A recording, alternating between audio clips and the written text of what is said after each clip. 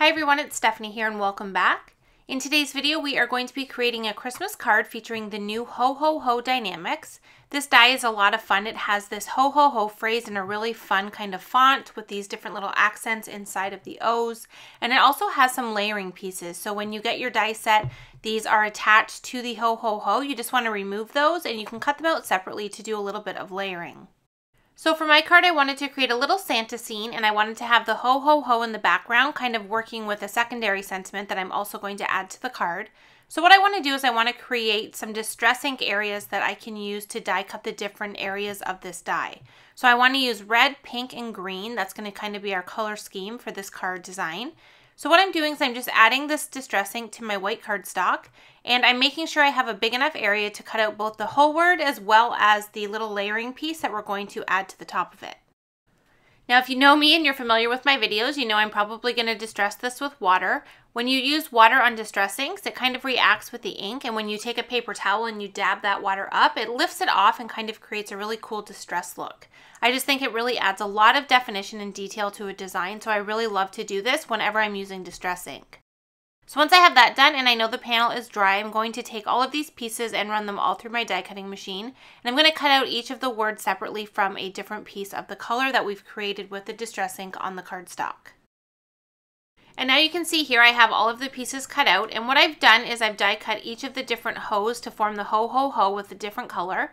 And I've also cut out that layering piece. So you can see here with this large pink one, that little long piece layers right over top of the first part of the H. For the red one, we have a little piece that layers over top of the other side of the H. And then for the green one here, the little piece is going to layer over the center of the H. So we have these really fun layering elements that just add a lot of character to this design, and they're a lot of fun to play with.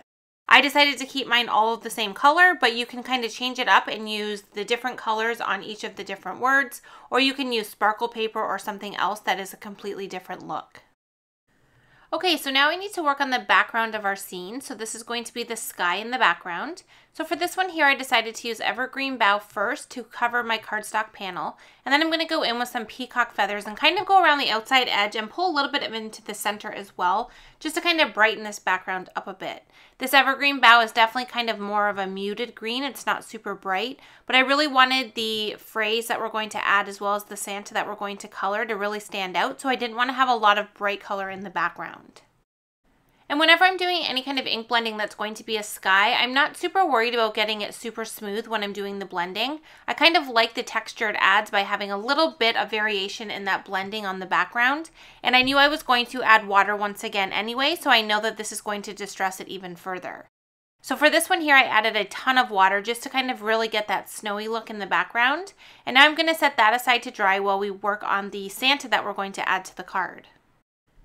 So for the Santa on this card, I'm going to be using this guy here from the Jingle All the Way stamp set. I really love him because he's just kind of so fun and playful. It looks like he's kind of jumping up into the air, and I thought it went really well with the big Ho Ho Ho that we're going to be adding into the background. So I stamped him out with some extreme black ink using my mini MISTI, and now I'm just going to use some Copic markers and do some really quick coloring to get some color on him. So I'm using 3 different red shades. I'm using R24.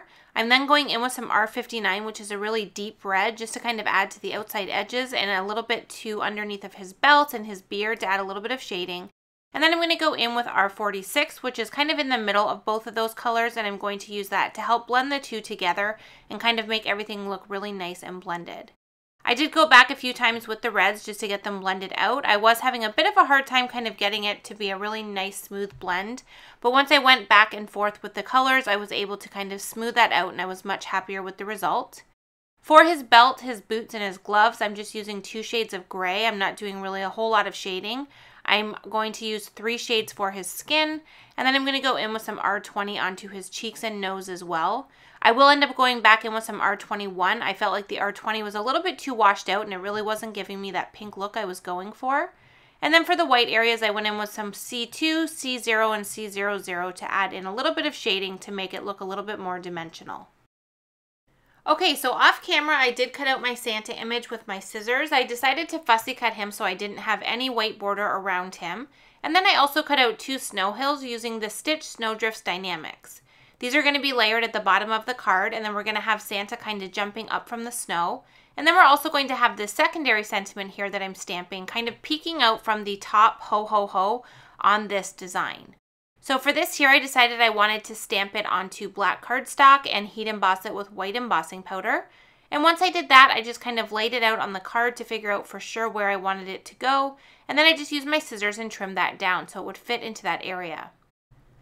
So we now have all the pieces ready to assemble the card, so I'm going to start to add everything to the background here. So for the first hoe, which is going to be the pink one here, I'm going to use some liquid glue and I'm going to attach this directly to the sky in the background. I'm just going to glue that straight down on there, and then I'm going to go ahead and add the second one in the exact same way. I'm going to use some liquid glue, and for this one here, I kind of moved it over to the right so that the Santa will kind of overlap that when we add him to the card. I also wanted this one to kind of tuck down into the snow to make it look like it was a full scene. So I did add the snow just kind of slightly overlapping that, and then I added the other piece of snow directly at the bottom. I used my scissors and trimmed off the excess, and now we have the entire background area completely assembled. Now for the Merry Christmas, I want to use the little accent piece that goes with this word here, and I'm going to layer it over top with some foam adhesive. So I'm just adhering the sentiment strip directly to the card with that same liquid glue, and then I'm going to take the foam adhesive and I'm going to trim it down since that little piece we're adding is a little bit skinny, and I'm going to add that foam adhesive all the way down here so that I can add this to the card. I love these little accent pieces that go onto this phrase. I just think it adds a fun, playful look, and it allows you to add a little bit of definition without actually putting some foam adhesive on the entire sentiment. And then once I have that pink one on there, I'm just going to repeat the same process on the other one here, the H. And this one here, like I mentioned before, is going to be the center of the H. So once again, I'm going to grab a little bit of foam adhesive and I'm going to add that directly on there, and then I will adhere that to the card. Now for the Santa, I decided to add him with foam adhesive as well. So I'm going to cover the entire back of him with some foam adhesive. And now I'm just adding him on here so it looks like he's jumping out of the snow, and you can see that he layers over the center area of that sentiment really nicely. For the last one here, we're going to use the same liquid glue once again, and I'm going to add this down onto the bottom snow hill. And then I will take that layering piece and use the same foam adhesive and add that to it as well. And then once I have that done, we have completed our fun sentiment. It says Ho Ho Ho Merry Christmas, which is a great sentiment to use with that really fun, playful Santa image. And then we have kind of a scene built around it so it looks like he's actually outside in the snow. Now once I have that done, the last thing we need to do is add this to a card base and add a few sequins to the scene. So I did add some marshmallow confetti sequins to the front of this card, and then I'm adding it to a raspberry card base just to kind of have it coordinate with the pink that we used in the sentiment there. And then I decided I wanted a little bit of sparkle in the sentiment as well, so I am going to take my Nuvo glitter pen. This is just a very clear, sparkly pen. It just kind of adds a little bit of shimmer to your design. And I'm going to add it onto the different areas of the sentiment, except for the pieces that I added as accent pieces. Those ones there I left completely plain, but I did add the sparkle to the rest of the words. And then once we have that done, we have finished the card, and we ended up with a really fun, playful card design that Ho Ho Ho is a lot of fun. There's so many ways that you can combine it to create some really unique looks on your card designs. And having those little accent pieces is a great way to really dress it up and kind of change out how it looks on each of the different card designs. Thanks so much for joining me for today's video. I hope you got some ideas on ways that you can use this die set, as well as the Jingle All the Way stamp set, which was released a couple of years ago, I think now. I had a lot of fun creating this card, and as always, I appreciate you being here. Thanks so much for watching, and I'll see you in another video soon.